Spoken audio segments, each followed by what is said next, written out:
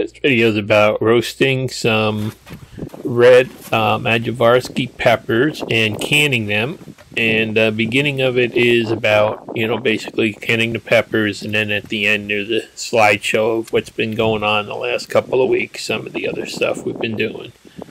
So day before yesterday, I went out and decided to finally pick the Ajvarskis, and they are beautiful this year. I can't believe it. All the watering that we did, we had nothing but sunshine and water up till a couple weeks ago. And you can just see the plants are loaded with just like big, beautiful, extremely thick-walled peppers this year.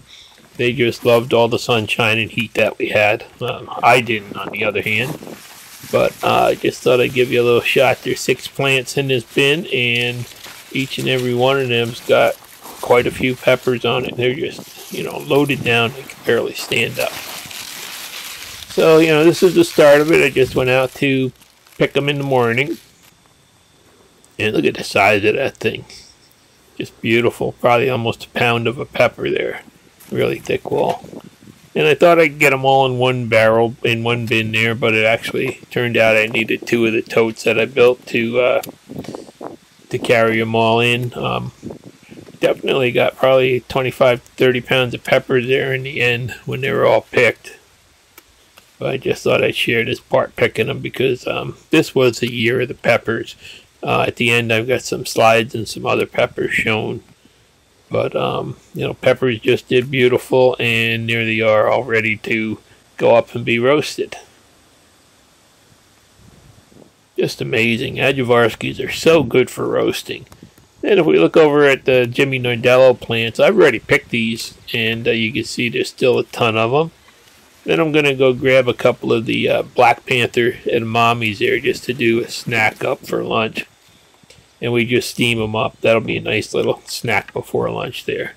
Steam them up, put some salt on them, and, eat them. They taste like roasted peanuts.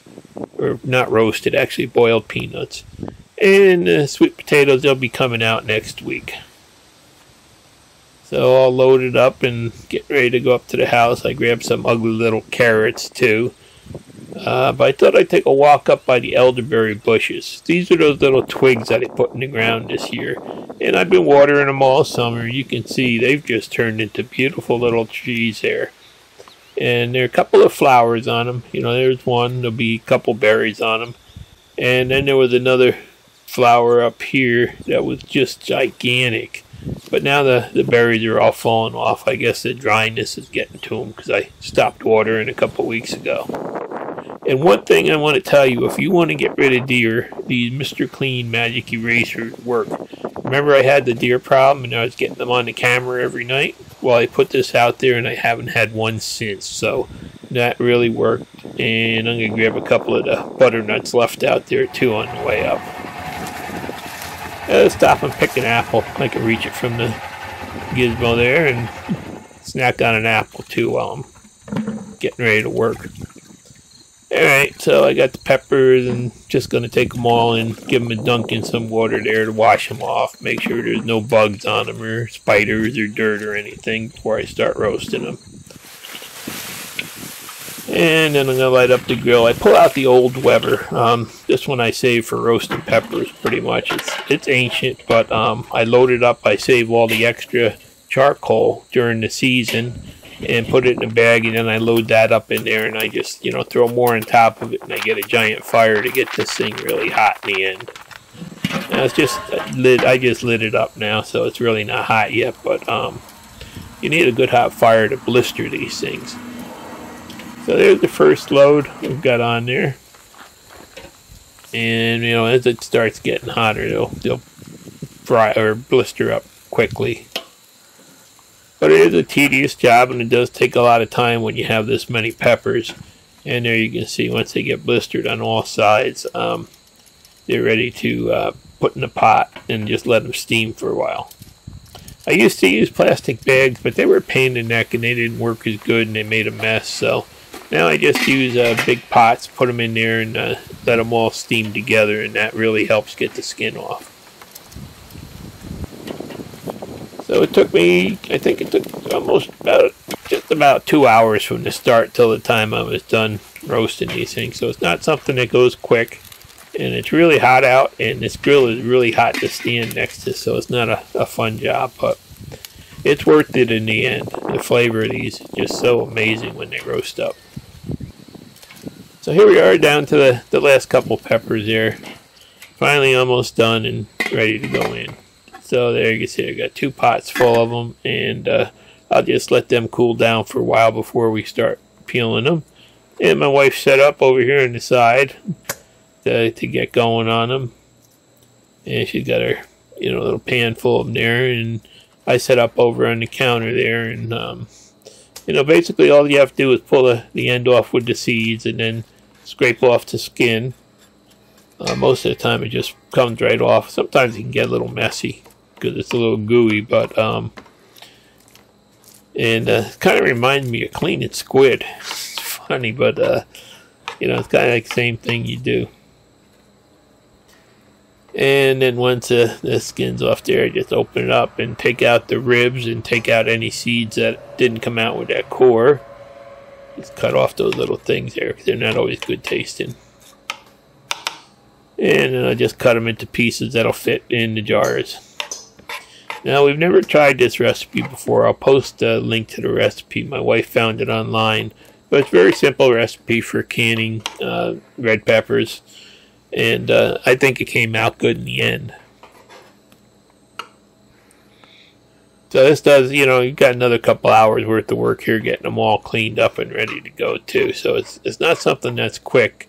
And we decided to break it down into 2 days. One day to pick them, roast them, and clean them. And then the next day we're going to can them. Those scrapers are help with clean up because these things get pretty darn sticky when you're going along there. But you can just see how beautiful they are and how easy everything comes apart once you roast them. So there's the garbage for the compost pile, and there's what's going in the jars. And boy, are they good. So here we are the next day. I get out the jars. We had a couple new boxes of these half pint jars, the jelly jar type ones. So we're going to use them, and couple extras too, because the canner actually holds 26 at a time. So first thing I do is, even though they're brand new, I'm just going to take them all and wash them really good just to make sure that they're clean, because you never know, what they did during manufacturing and stuff. But it's it's one of those steps you don't want to skip. And then in the canner we put in 3 quarts of water, and then the 2 tablespoons full of vinegar they recommend to help keep things clean in there. And then this is a cold pack, so we're just going to, you can put salt in or not. We like our peppers with a little bit of salt on, so my wife added the salt to the jar. And then it's time to start stuffing them full of peppers.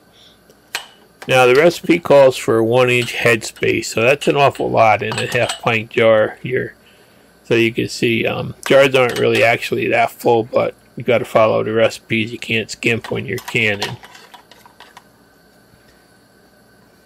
And they do go in there nice. Boy, do they look pretty in there. And these are cold packed. These are actually cold. So it takes a while to get them all filled up. But like I said, there's 26 jars we can run at a time in our pressure canner, so that makes it go quicker when you're processing.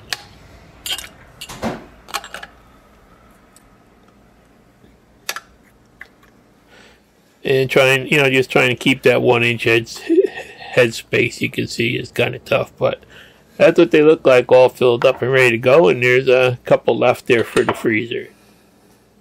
So now I'm going to move them over by the stove here and get ready to put the boiling water in. Brought some water to a boil, and you have to actually top off the jars up to the 1-inch headspace with boiling water. Now, these have a lot of air pockets in them and stuff, so you can just put a little bit of water in at a time, I found out. And then you have to take that little poker, I'll show you that in a second, and work it around in there. And as the water goes down, you have to add a little bit more to it. And just always check it for the 1-inch headspace when you're done. Yeah, there's that little thing.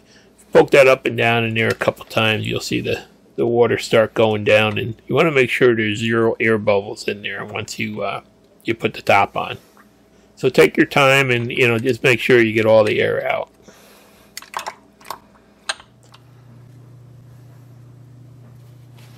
And then time to go back, take a damp paper towel, and I wipe the rims of all the jars here once they're ready to put the lids on. And then the lids are all washed up in the warm water like they suggest, and time to put them on. And the last thing to do is just get the rings on there and just snug them up and then put them in the pot. Now I still haven't heated the pot up, so this is really easy doing this recipe the way they tell you to do it.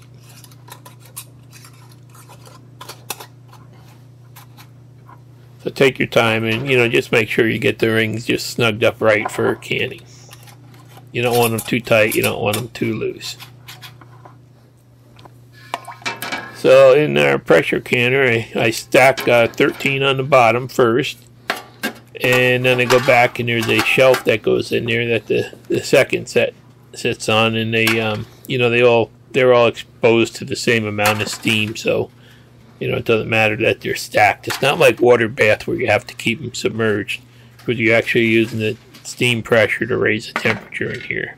So that's all full, and then there's a couple arrows on the handles there. You have to make sure you get them all lined up, pot ready to go. And let me just spin it around here so we can keep an eye on the gauge. It's a good thing to look at while it's going to make sure nothing's going wrong. And then just turn the fire on underneath it, turn it on high, and oops, I forgot to take that little weight off, and that's set for 10 psi in the canner.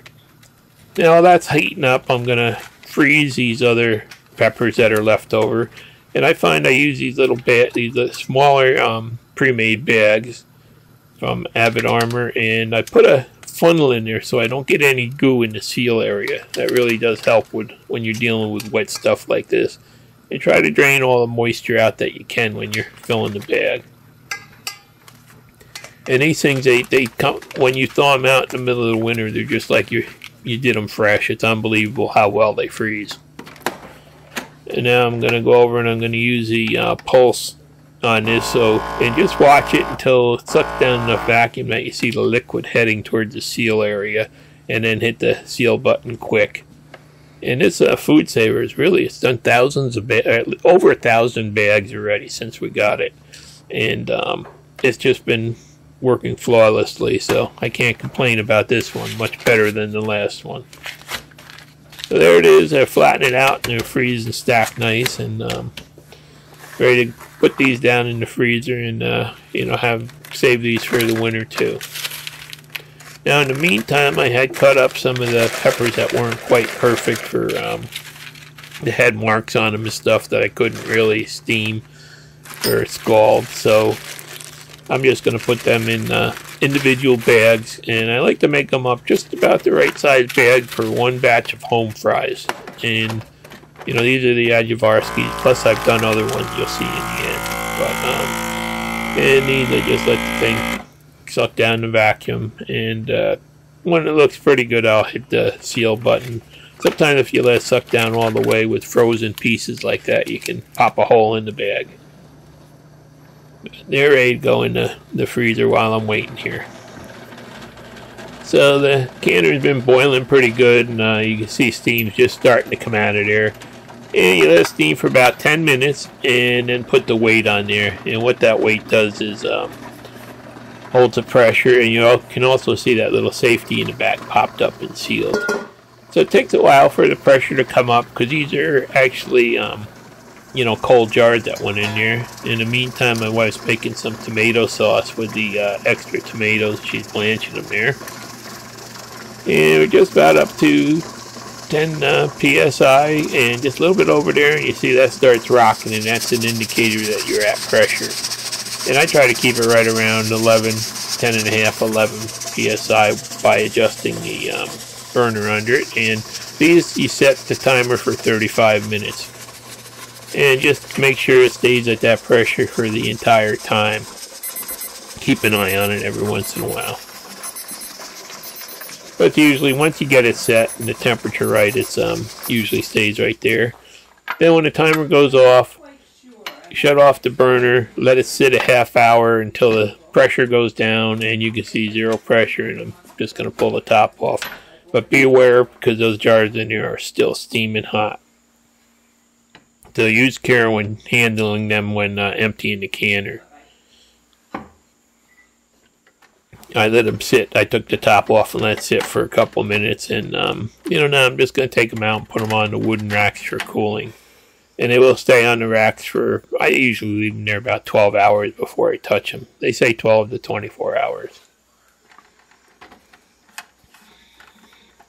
It can be tough getting all these little jars out of there, but that's what they look like. You see the peppers are all boiled up and squeezed up together to the top, but they'll all settle out over time.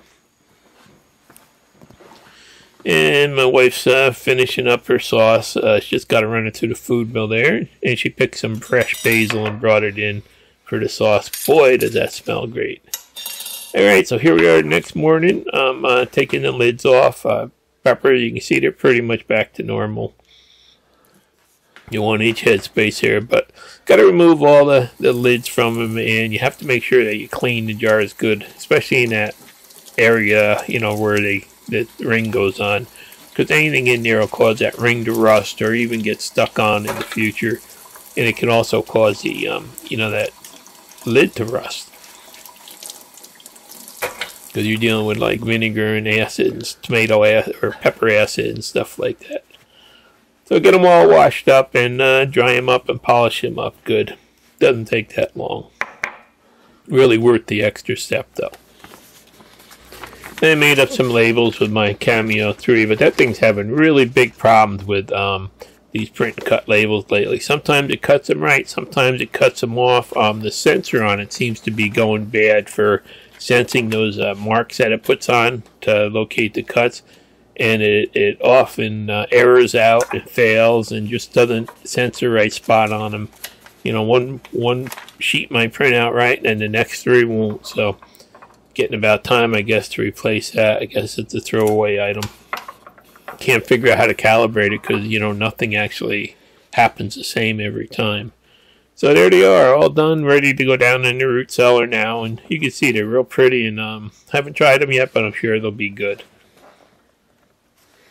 So that's that there is roasting the red Adjavarsky peppers. And then going back, let's go back in time a little bit. I did finally get my onions cured, and I pickled some. I tried some plain pickled ones and some bread and butter pickled onions like that. So I'll see how they come out. If they came out good, I do them again. I'll make a video. And we've been doing a lot of tomatoes. We did plum tomatoes. There's a batch of those, the plums that I put in. It was a real good year for tomatoes. A couple plants I had really produced. And there's some more tomatoes getting ready to be canned. And these are those big German ones. Oh, they're tasty too. Dark ones are about done. But there's my jumbo for the year. That one was like 1.5 pounds tomato. And peppers I've been picking. These are those new ash pimientos I tried, and these are the decunos also. And there's the ash pimento right there, and they're ready to go in the freezer. We're going to try stuffing them because they're a super sweet pepper, so we figured they'd stuff good. And there's the decunos that we always stuff, and they're going in the freezer too, all cleaned up, ready to go. And I am saving seeds as I go along and cut them up. And there's the Jimmy Nardellos. Some of them are going to be in the next batch of pickled peppers we do. You can see the peppers are just loaded. The habanadas, they're just amazing how many are on there too. And there's some more of the ash pimentos. And again, this is a look back a couple days ago at the Adjavarskys. Just amazing how many are on there. I've never seen peppers like this before. It almost seems like the longer I save the seeds, the better the peppers get.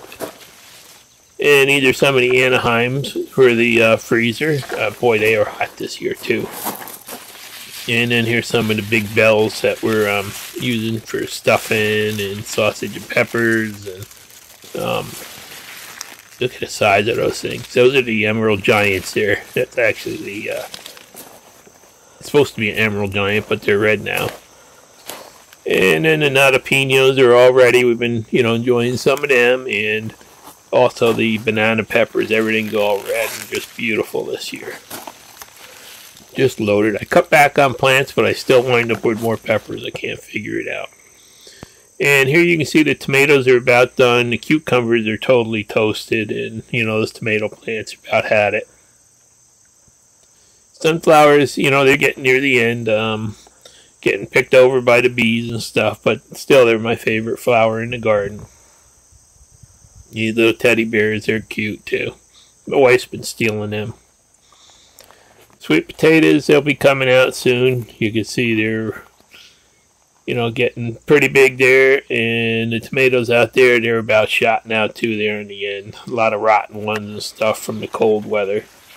Edamames, these are those Black Panther edamames. And I showed you picking them before. And, I keep picking them every day just about. So here's a load of peppers I'm going to pickle up. Some of the Jimmy Nardellos and jalapenos and ash pimentos and a couple bells. And another snack we're going to steam up. These things steam up so good and they taste just like a boiled peanut. Unbelievable. So there's some peppers, some more freezer peppers cut up. And then we did up some of those tomatoes. We canned a couple quarts of the red tomatoes by themselves. And these are the pickled peppers that I made with all those sweet peppers and pimientos. I did chopped pickled peppers I tried this year with no seeds, so we'll see how they come out. They really smell great, though. And these are some of the Emerald Giants I picked for stuffing for dinner.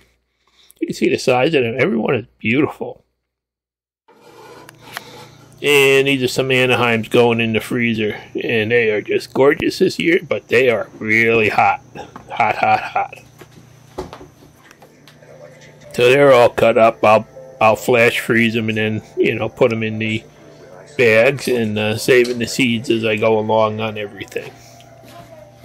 Now my wife's steamed and blanched and peeled these peppers for stuffing. So she's making the stuffed peppers for the next couple nights, actually, it turned out.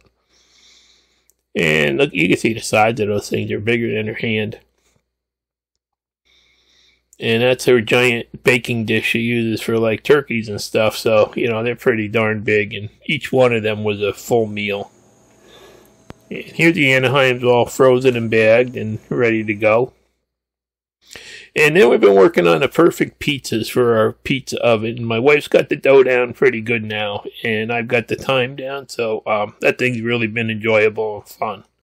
You go out and buy a pizza these days, it's like $25, where you can make these for about a quarter a piece, so, really a big savings there. And we did finally finish up getting all the eggplant breaded and in the freezer, and that's another great winter treat that comes out, like fresh when you put it in the air fryer. Got my onions all cured up and dried, and I had about 80 pounds of onions there. And then we did a lot of loads of tomato puree. We just ran it through the machine, cooked it down. And again, here are the pickled onions. I did bread and butter and regular, and more plum tomatoes there. And the Squeeze-O-Matic there, making some more puree to can up for the winter. And that thing's been really a big helpful. You can run 100 pounds through there like nothing. And then just cook it down halfway and can it. And one day we had a rain, and I caught this really great rainbow that went right over our whole house. It was unbelievable. It's just so bright. I mean, by the time I got the camera out, it had gone down some. But what an amazing rainbow. And, it's like harvest time. Every day is something different. And peppers, and more peppers. That's all I can say. We've really been enjoying them. And also the sunflowers I've been loving too.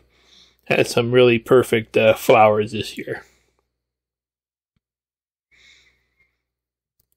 Always a joy to look at when you're out in the garden, and the birds just love them too. And these are the little teddy bear ones my wife really loves. She's been cutting some and bringing them in the house. And again, there's Jimmy Nardellos and those Habanadas. I just love the color of them. It's unbelievable. They are really good too.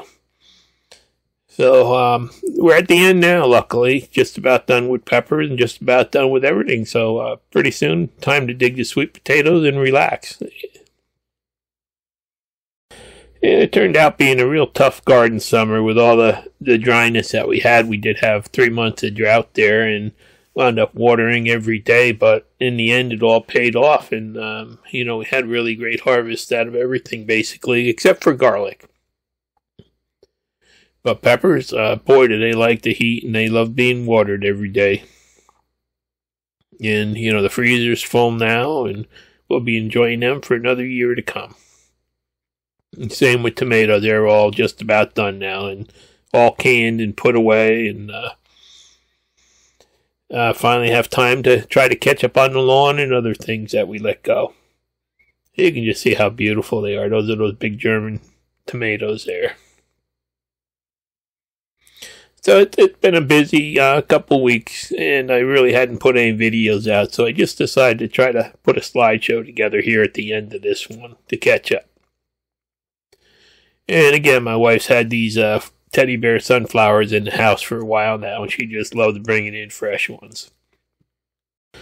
So I guess by now you're probably about tired of seeing pictures of peppers and hearing nothing but, talk about peppers. But anyhow, I figured I'd bore you for a while and just show you just how beautiful they are and how nice and red they all turned this year. And oh my God, those baked stuffed peppers were really good.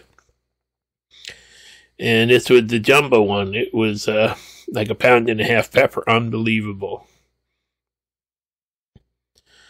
And we'll be enjoying these for quite some time now. So you can see here's the garden. I'm just about got half the bins empty now and cleaning up stuff and, getting that all cleaned out. And, I'm just going to go back and throw a couple more of these shots in here that I took just to bore you a little bit more. But really, it's pretty colors and stuff like that. Really enjoy it. So I'm hoping everybody else out there had a real great harvest this year. And, there's some sausage and peppers on the grill again. And, you're all set for a winter now. Thanks for watching. Please subscribe.